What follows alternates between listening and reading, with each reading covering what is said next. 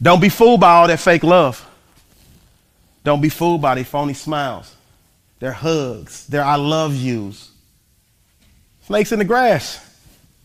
Snakes in the grass slithering. I hear them coming a mile away. I can smell them. I can sniff them. I can see them. I can taste them. But some of you get blinded by them. Yeah. Your so-called friends, your so-called homies, your so-called partners, your so-called girls, they deserve an Academy Award for the best actors, the best actresses of the year, because they can put it all. They there for you when everything's great. They there for you when everything is wonderful. They're there for you when you balling. They're there for you when you rolling. They're there for you when you treating. They're there for you when you got money. They're excited, girl, we gonna do this, man, bro, where we going tonight? Y'all out to eat.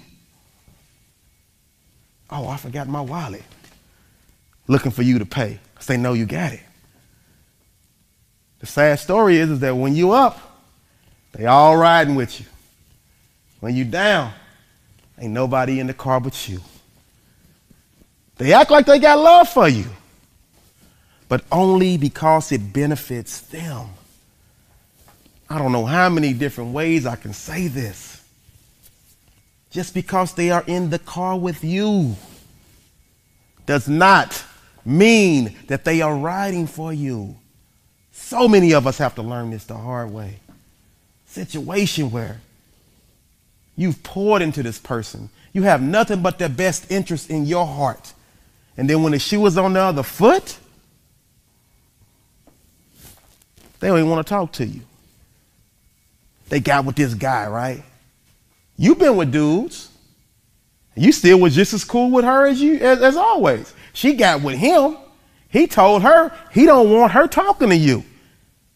Y'all been besties for years. And she's like, okay.